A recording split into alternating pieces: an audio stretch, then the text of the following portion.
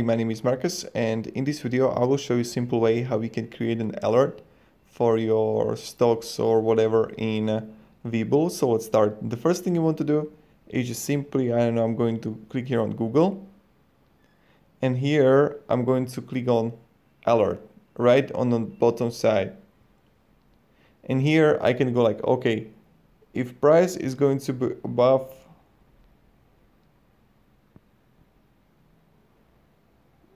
or change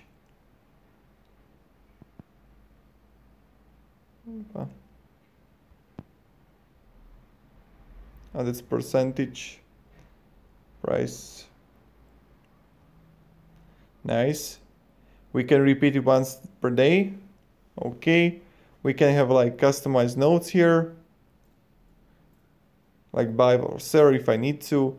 I can also like change the news or volume above if you want to. Then you have price movement here that you can edit, and schedule price alert. You can also like fix the alert time here if you want to, but like up to you. And then just click here.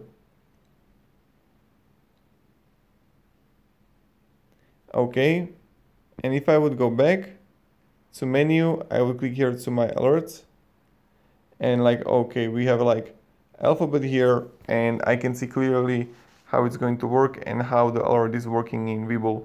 So thank you very much everybody for watching. If you have any questions, guys, ask me down in the comments. I'll be really happy to help you. Have a great day everybody, and goodbye.